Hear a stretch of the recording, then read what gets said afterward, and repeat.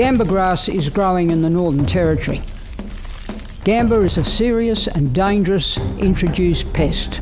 It's a pest that's left unmanaged will continue to spread at an alarming rate right across the Northern Territory.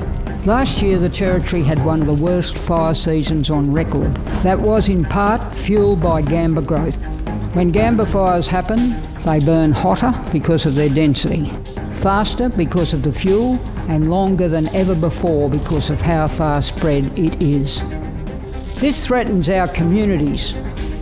It threatens our flora and fauna, and it threatens our homes. Gamba used to be a problem just for the bush, but now it's in my backyard. It's in my backyard too.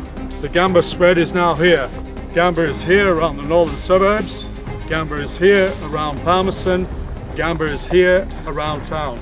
Gamba is now everybody's problem, but we can stop the spread and protect our community. We can contain the grass, but we need to work together and we need investment from the government now. Last summer we saw what happened down south when the government didn't do enough to help with bushfires.